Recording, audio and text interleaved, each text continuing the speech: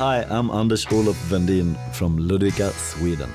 I make music, and when I do, I call myself Moneybrother. I've just been on a musical journey around the whole globe. To Chicago and Los Angeles in the United States, to Rio de Janeiro in Brazil, to Kingston in Jamaica, to London in the UK, to Auckland in New Zealand, and to Cape Town in South Africa. At all these places, I met local musicians and recorded with them what's gonna be my next album. An album that'll sound like the world.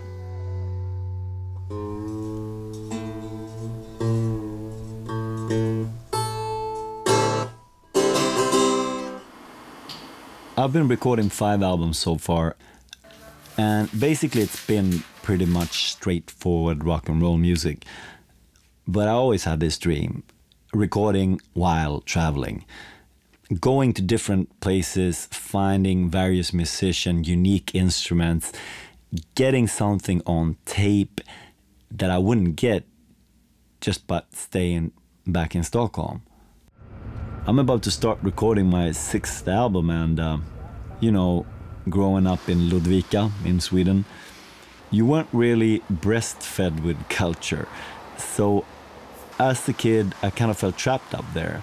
I grew up listening to music from all over the world, and that made Ludvika feel so small. And it's funny in the end, as music actually became my escape from there.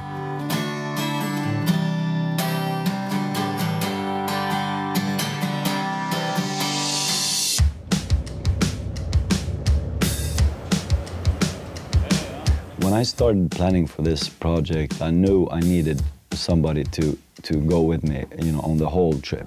Plan the whole thing with me and be responsible for all the sounds on the record. And it was easy because a trip like this, you need someone that's good in the studio, but you also need someone that you can hang out with for a few months. I just asked one of my best friends, his name is Krille, and perfect guy for the project, great producer, looks good in the movie, and fun to hang out with. Let's do this. I produced music for Anders before, called the tracks on the last album, and I've always been working with him in some way in all these albums. And we have played a lot together. We have played in the same band for a long time, and we could talk to each other, we could communicate, and that's really important. If you want to work together with music, you have to be able to communicate. Also, I think he wanted a friend on this trip, because it's going to be a long trip, so he needs someone that's also he can trust the music. He can also trust sharing like a hotel room. Strictly classics, my friend. Strictly classic. I can't get a little bit higher, won't start a fire. I'm hesitating about it. I want to travel prepared. I want to be ready for everything. I want to be able to attend a wedding. I want to be able to go to the beach. I want to be able to go to the club, you know? And I only want to bring carry-on. I'm going to be in the movie all the time. For me, packing is like meditation, and I do it constantly since I'm always on tour. And I like, you know, when I'm doing it, I'm in packing mode. I don't think about anything else. So I put my guitar there, I put the lyric sheets there, I put my underwear there and my socks and the sweater. It looks like a lot of stuff, but then you fold it real nicely and it all fits in this magic bag I have. There you go. Carry on only. Tour for a month. Yeah. The first stop of the trip was an electric audio studio in Chicago, laying down the foundations, meaning the drums, the bass, and the guitars.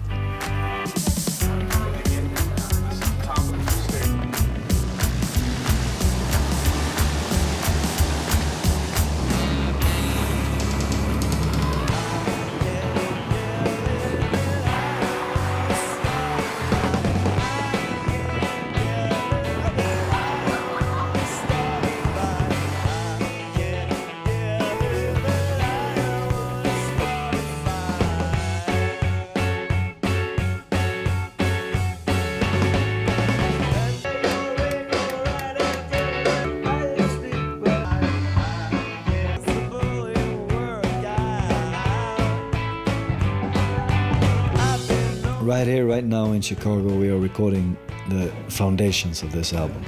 And if there's one studio I'd like to do that in, it is in Electric Audio. It's world famous for its great analog setup and nice sounding rooms.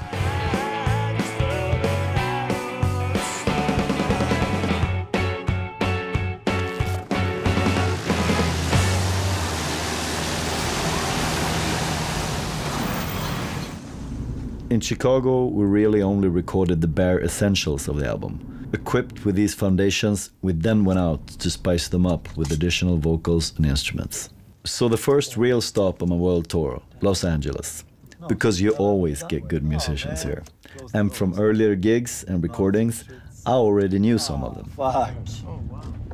Sorry, guys. Driving your car in LA, parking outside Red Bull Studios in Los Angeles, sun is shining, walking in, and it's like, you know, one of the biggest studios I ever worked in. Of course, that's for a musician, it's fantastic. Oh, here's the guy. Hey, Eric. Hello. Hey, I'm Anders. Nice to meet you. Nice to meet you too. Welcome to the studio. Hey, I'm Anders. I call this guy, he runs a rockabilly label here in LA called Wild Records. And they just signed this girl, and I asked her if she could sing some backup vocals on my record.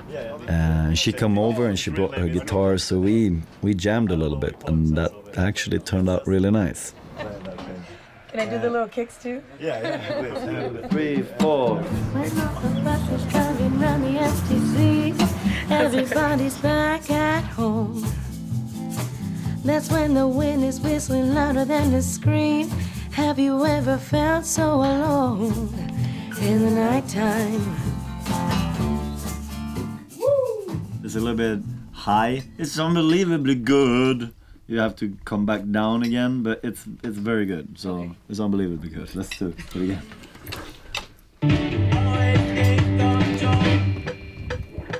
It's unbelievably good.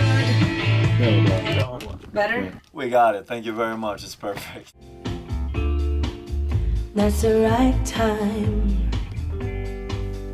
In the nighttime. Hey! That's great. I can't take it. It's all about timing. Hey. Well, I got tons of friends in LA. Right. So what I did, I actually picked up the phone and called the 3 best looking guys I could come to think of. And they all came out, helped me sing in the studio, for example, on God Knows My Name and Jealousy. So I move on. It's like I move on. I move on. I move on. I move on. exactly, and that's basically what we do on this. Cool. Okay. So I think we're. Yeah. So awesome. That's a cool line. Yeah. Let's just play the song and see how it feels in the headphones. Yeah, cool. And uninvited yet not unexpected feeling. Sounds good. Yeah, sorry, I missed a couple places in there. Yeah, but you know, it's the first time we heard the song. Let me just argue in Swedish. I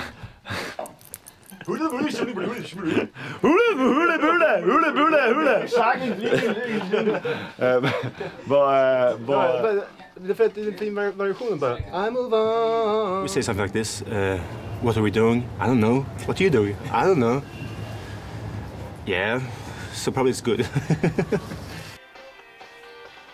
Oh, God knows my name.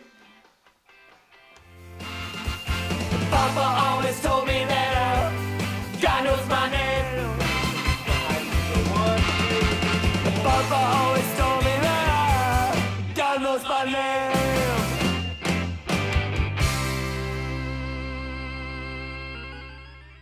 What are you guys up to? We're gonna go eat at this restaurant in Venice. You wanna come? Yeah, sure. That'd be great. If it's not too much, drop it. I'd love to. All right. You need a driver or something? No, you get fine. Krille, the film crew? Yeah. Oh man. In the studio, it's the environment you try to create. It's a delicate situation going on in there, which is a little bit hard to explain maybe, but you know, imagine doing that and then have somebody with a camera trying to document all of this, you know, and maybe somebody with a microphone, like, and you know, however nice these guys might be, you want to like get the fuck out of my face.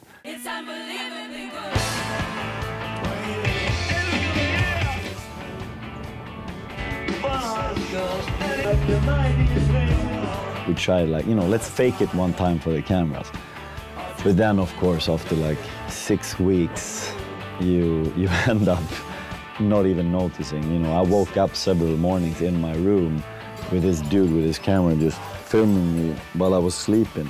And, you know, I'd kill that guy if he'd done that, you know, 6 weeks earlier. But that was like, morning, how are you? And I didn't think twice about it. It's really cool.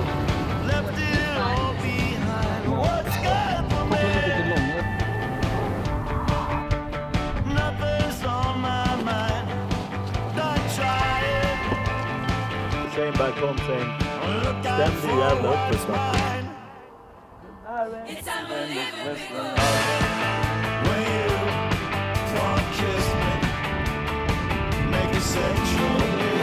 So after a little trip to Joshua Tree and me starting to become almost best friends with the camera, it was time to leave LA behind and head on to the city of big drums, Rio de Janeiro. Here we go. Coming up on Moneybrother Around the World. I wanted Carl to sing on the record in Portuguese. This girl, Juliana, she's probably one of the most beautiful girls I've ever seen. You get this, Benjamin? This is London studio for the back. And I'm thinking, maybe, am I running away from something? The world is not a nice place, 100%. It really gives you the impression there are not mass murders.